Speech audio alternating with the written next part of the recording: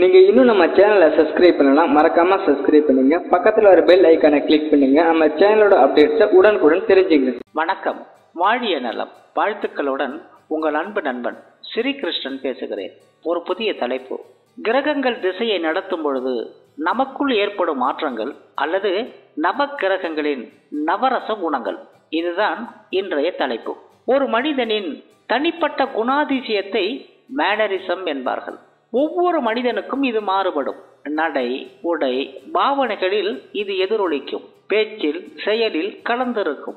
மனிதர்களின் மாறுபட்ட குணத்தை போலவே நவக்கிரகங்களும் தனித்தன்மை வாய்ந்தவை. ஒன்றை போல் ஒன்றில்லை. பல பொதுவான குண இயல்புகள் ஒத்து போனாலும் இடமாறு தோற்றப்பிழை மாதிரிதான். காரணம், கிரகங்கள் ஒன்றிலிருந்து ஒன்று மாறுபட்டது, வேறுபட்டது. நீங்கள் அறிந்த ஒன்றுதான். ஜோதிடத்தில் பாவர்கள், சுபர்கள் என இரு பிரிவுகள். அதில் பாவர்கள் கொடியவர்கள் என்றும் தீமையான பலன்களை தருவார்கள் என்றும், சுபர்கள் நல்லவர்கள் என்றும் அவர்கள் நல்ல பலன்களையும் யோக பாக்கியங்களையும் தருவார்கள் என்றும் ஒரு பொது கருத்து இருக்கிறது. இங்குதான் மேனரிசம் மாறுபடுகிறது. பாவர்கள் தீமையான பலன்களை தருவார்கள் என்பது உண்மைதான். அந்த தீமையான பலன்கள் என்பது ஒரே மாதிரி இருக்காது. கிரகத்திற்கு கிரகம் மாறுபடும். சுபர்கள் நல்ல பலன்களை தருவார்கள் என்பது உண்மைதான். பலன் தரும் நிலையில் இதுவும் கிரகத்துக்கு கிரகம் மாறுபடும். எப்போது இந்த மாற்றங்கள் தென்படும்?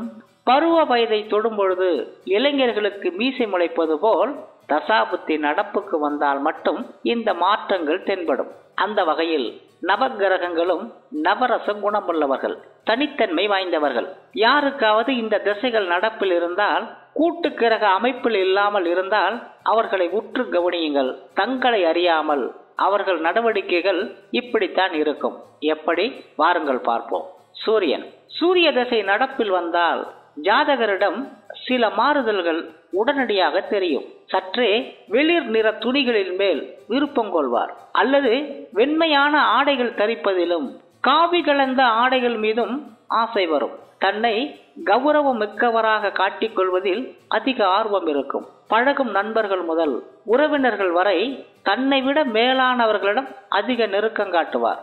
அரசு சார்பாக அளிக்கப்படும் நலத்திட்டங்கள் என்னென்ன என்பதை அறிந்து அதை பெறுவதற்கான முயற்சிகளில் ஈடுபடுவார். அதற்காக அரசு அதிகாரிகள், அரசியல்வாதிகளோடு ஒரு இணக்கமான போக்கை உருவாக்கிக் கொள்வார். மேலும் ஒரு நிலையான வருமானத்தை உருவாக்குவதற்கான முயற்சி நிச்சயம் இருக்கும். குடும்ப சொத்துக்கள் பாகப்பிரிவினை செய்யப்படாமல் இருந்தால் சூரிய திசை காலத்தில் தன் பங்கை பெறுவதற்கு முயல்வார். என்ன? அடிக்கடி முன்கோபம் வரும். சந்திரன். சந்திர திசை நடப்புக்கு வந்தால் ஜாதகர் எதிர்காலத்தை பற்றி கனவு காண்பவராக, திடீர் லட்சியவாதிகளாக மாறிவிடுவார்கள்.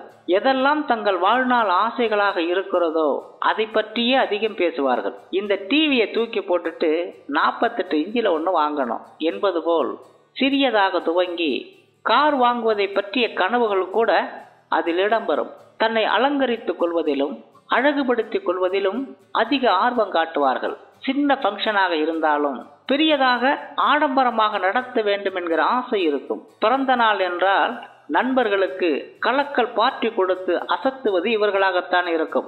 வெளியூர் பயணங்கள் செல்ல விருப்பம், குலதெய்வ பூஜைகள் செய்வதில் ஆர்வம், உடல் ஆரோக்கியத்திற்கு அதிக முக்கியத்துவம் கொடுத்தல், ஆரோக்கியம் தொடர்பான செய்திகளை அடிக்கடி நண்பர்களுடன் பகிர்ந்து கொள்ளுதல் என்பதெல்லாம் சந்திர திசையால் ஏற்படும் மாறுதல்கள்.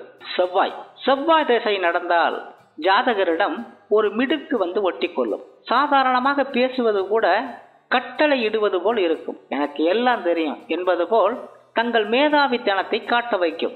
எது சொன்னாலும் எதிர்கேள்வி கேட்காமல் அமைதியாக இருந்தவர்கள் காரண காரியம் தெரியணும் என்பது போல் ஒரு பிடிவாதம் மேலோங்கும். சொந்தமாக நிலங்கள் வாங்குவதற்கான முயற்சிகளில் ஈடுபட வைக்கும். அசையா சொத்துக்கள் வாங்குவதில் ஆர்வம் அதிகமாகும். உள்ளூரில் அதிகாரம், கௌரவம் நிறைந்த பதவிகளை பெறுவதில் அதிக ஆர்வம் காட்டுவார்கள். உடலை கட்டுக்கோப்பாக வைத்துக் கொள்வதிலும் நாட்டம் இருக்கும். புதன் திசை. புதன் திசை நடந்தால் பணத்தாசை அதிகரிக்கும். காசு பணம் சேர்ப்பதிலும் சொத்துக்கள் வாங்க வேண்டும் என்பதிலும் அதிக நாட்டம் வரும். தொழில் செய்யணும், வியாபாரம் செய்யணும் என்று லாபம், வருமானம் வரும் வழிகளை தேடி தேடி செய்ய முனைவார்கள்.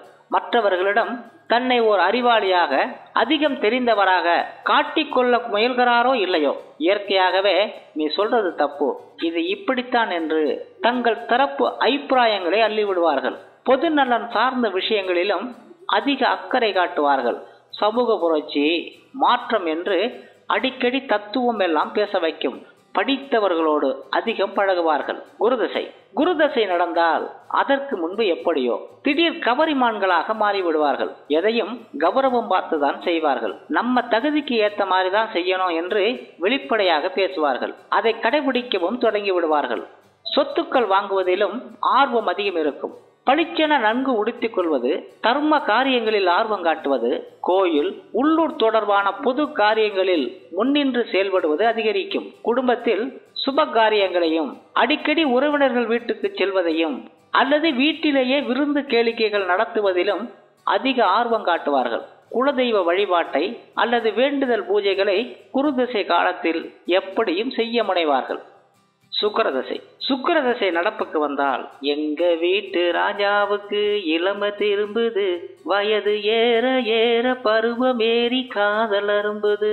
எத்தனை வயசானாலும் மனது இளமையாக மாறிவிடும். ஜாதகரின் செயல்பாடுகளில் தலைகீழ் மாற்றங்கள் ஏற்படும். வாசனா திரவியங்கள் பூசிக்கொள்வார்கள். தன்னை அலங்கரித்துக் கொள்வதிலும் அழகுபடுத்திக் கொள்வதிலும் அதிக அக்கறை காட்ட வைக்கும். ஆடம்பர மோகம் அதிகரிக்கும். வீடு, வாகனங்கள் வாங்கும் யோசனை வரும். பழைய வீடாக இருந்தால் புதுப்பித்து கட்டும் முயற்சியை மேற்கொள்ள வைக்கும். அழகா உடுத்துறது மட்டுமல்ல, அழக ரசிக்கவும் தோன்றும். என்ன வயசாயிட்டு என்பார்கள். காதலில் விழ வைப்பதும், முதுமையாக இருந்தால் வயசாயிட்டேடா வரதராசா என்று வருத்தப்பட வைப்பதும் சுக்கிரதசைதான்.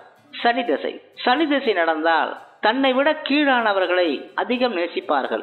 ஒரு டீ கடைக்கு போனால் கூட, என்னையா ராமசாமி டீ குடி என்று தங்கள் பெருந்தன்மையை காட்ட முயல்வார்கள். உள்ளூர் செல்வாக்கை அதிகரிக்க தோணும். உள்ளூர் அரசியல் புள்ளிகளோடு தொடர்பு வைத்துக் கொள்ள தோணும். ஆட்சி உச்சம் பெற்ற நிலையில் திசை நடப்புக்கு வந்தால் தேர்தல் ஆசை நிச்சயம் வரும். பஞ்சாயத்து போடு, நகராட்சியில் போட்டியிடும் ஆசை வரும். விவசாயம், கால்நடை, ஆட்டுப்பண்ணை, கோழிப்பண்ணை போன்ற தொழில்களில் ஆர்வம் வரும். தோட்டம் துறவு வாங்குவதற்கான ஆசைகள் அதிகமாகும். விலை மலிவு என்பது மட்டுமல்ல, சனியின் பிரத்யோக குணத்தின் பிரகாரம் செகண்ட் ஹேண்ட் பொருள்களை அதிகம் வாங்குவார்கள். ராகுதசை நடந்தால் திடீர் பணக்காரனாவது எப்படி என்பது பற்றிய ஆசைகள் அதிகமாகும். 100 நாளில் கோடீஸ்வரனாவது எப்படி என்பது போன்ற செயல்களில் ஆர்வம் ஏற்படும். யாராவது அது தொடர்பான செய்திகளை சொன்னால் நம்புவார்கள். புதையல் எடுக்கிறது, சதுரங்க வேட்டை சமாச்சாரங்களில் புத்தி செல்லும். அதிர்ஷ்டங்களை அதிகம் நம்ப வைக்கும். வெளியூர், வெளிநாட்டு தொடர்புகள் அதிகம் ஏற்படும். புறம்போக்கு சொத்துக்கள், கோயில் நிலங்கள் இருந்தால் வளைத்து போடலாமா என்று கூட திட்டம் திட்ட வைக்கும். கேது திசை நடந்தால் கடும் குழப்பம் அதிகமாகும். சரியாக செய்யும் காரியங்களில் கூட சந்தேகம் வளர்க்கும். இதுவா அதுவா என மாற்றி மாற்றி யோசித்து கடைசியில் கடவுள் விட்ட வழி என்று முடிவுக்கு வர வைக்கும். காரணமே இல்லாமல் கவலைகள் அதிகமாகலாம்.